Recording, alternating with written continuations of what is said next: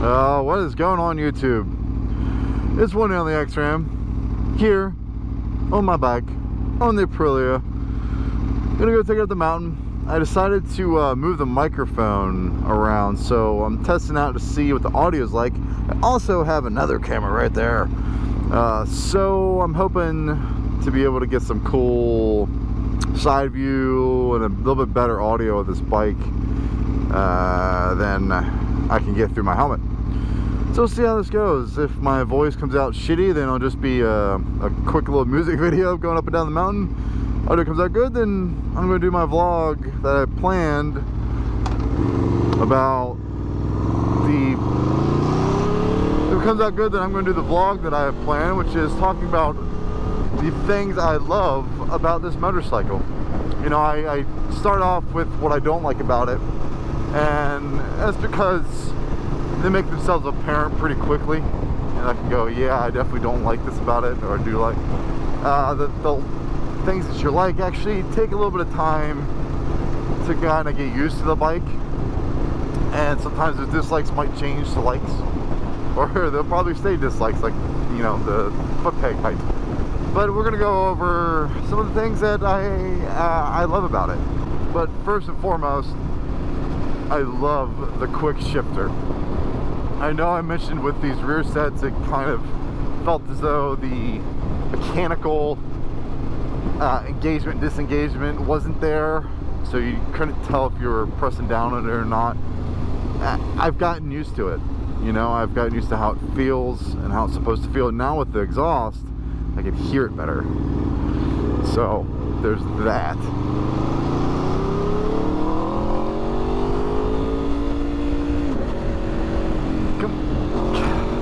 What are you doing, man? Fucking hell. People are just stupid.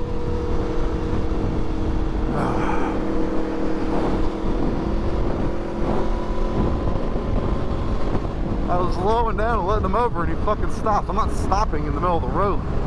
You're a fucking idiot. Man, people are dumb. Wow, throw off my video.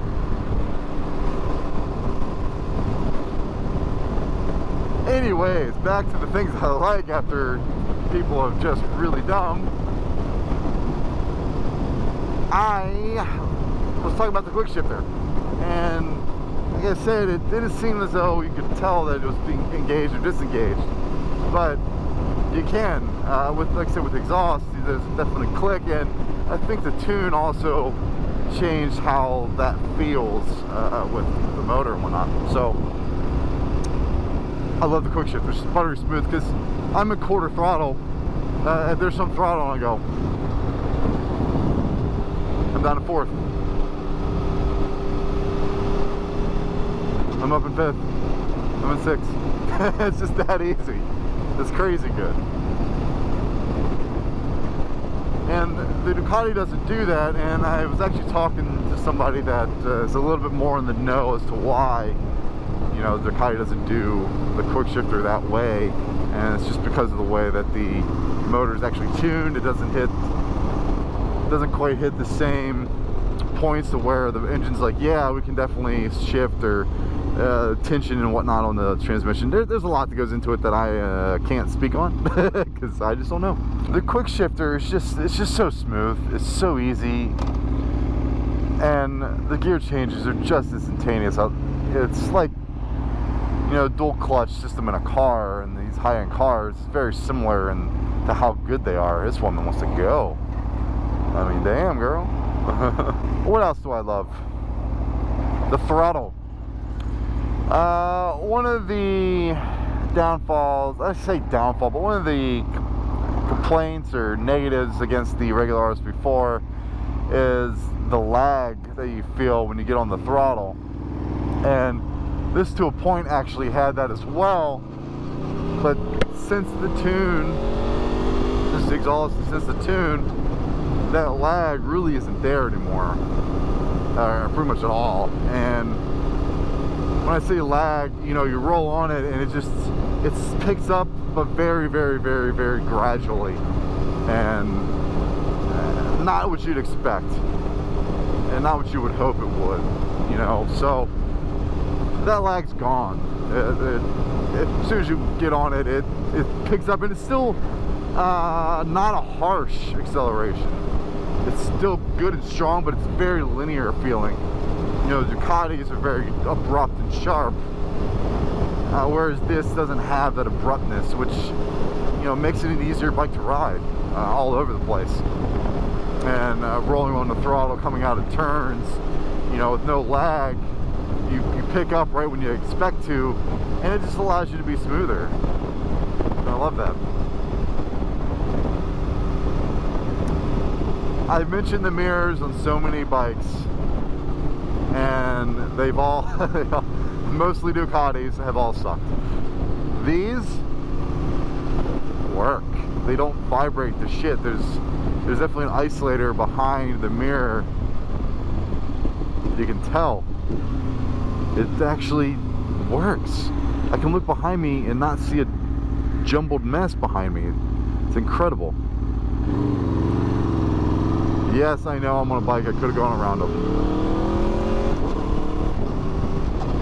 Anyways, but the mirrors, they work. Holy shit. Do they vibrate a little bit? Yeah, sure. A little bit, not a lot. I mean, I can look down here and see my camera timing me, so it's not enough to actually throw me off.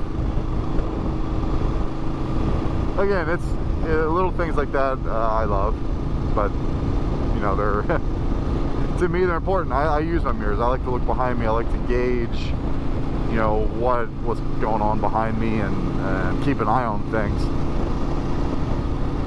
It bugs me with my wife's mirrors because they're, you know, down below the handlebars, which we did because it looks cooler. It doesn't function very well, but I don't like not being able to see behind me, do a quick glance and see what's there.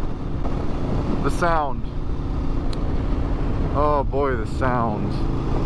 With this new exhaust, wowzers, does it sound good. And, you know, I did a quick little video before and after. Before, it sounded really good because just the mic I was using a nice external mic. Whereas I got to get my external mic set up and kind of do the same thing I did with the old one. Really give you a good idea. Because in the helmet, it doesn't pick up as well. But it's got, I don't know what it is. It seems like it's a faster to it than what the Ducati is. It seems like there's a longer stroke to it, I guess you could say. Stroke. It just seems like it's definitely a different sound. And with the exhaust, it sounds more angry. It's got a little more harsh bass to it. That's the lack of a better way to describe it. It's not tinny, it's not raspy. It's got just this really angry bass sound to it that, oh man, it's unique to Aprilia. And you know, I got a buddy of mine that's got, you know, the SC Project exhaust, and that motherfucker is loud, obnoxiously so, and I didn't want to go that route. Like I said in my last video, I love OEM stuff. I know it's more expensive, but you know, Aprilia made that tune specifically for this bike. They made that exhaust, and they tuned that exhaust for the motor, you know, so there's a lot that went into making that exhaust. And the problem that I see a lot is that, yes, it fits an Rsv4. This isn't a normal Rsv4. It's got the 1100 motor in it, so it's got some tweaks to it. It's been tuned differently. So to put something that fits a regular Rsv4, will it work? Of course. Is it going to work as good? You know, that's debatable. And you can debate it with dynos, runs, and stuff like that to really prove one way or the other. But the other thing that I've heard is that the can that you get from Aprilia isn't the same that you're going to get from somewhere else. Like I said, a third party. There's slightly different materials in it, which make it cheaper. And am I knocking anybody? No, I'm not. I'm giving out information that was given to me. I'm passing it along. Food for thought.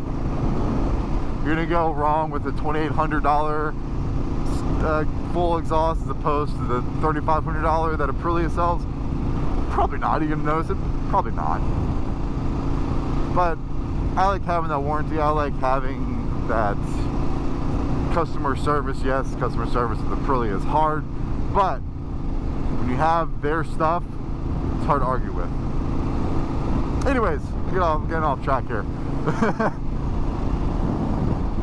What else do I love about this thing? The brakes. You know, I've always been very critical of brakes because everyone focuses on power of things. They focus on the power of the bikes. They focus on how much horsepower, torque they produce.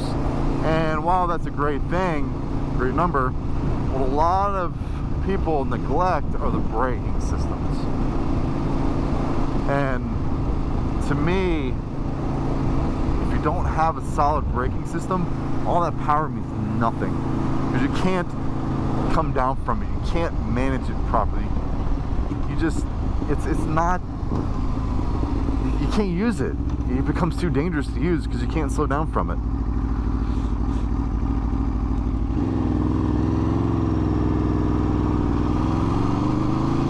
Whereas if you start and you have a very, very, very strong platform for brakes, but the limit is 50, hon. I didn't want to pass you because I've got to pull over.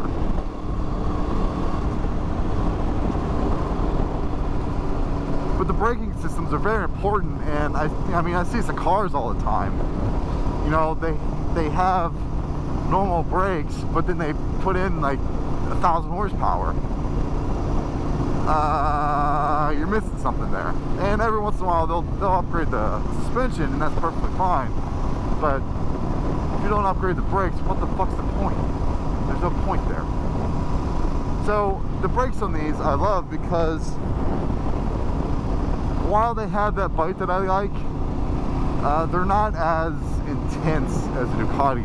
When you grab them, they don't bite you down a little bit. They engage, and then they're progressive.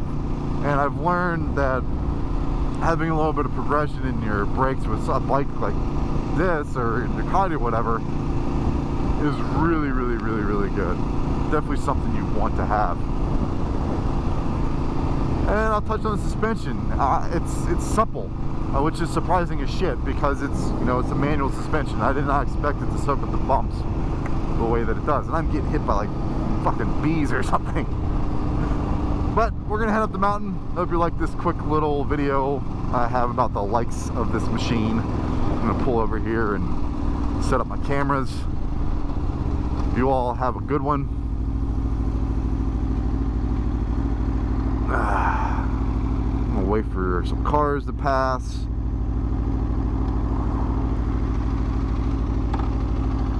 And we're gonna have some fun. So we're gonna stay tuned for some more videos. I got time for once.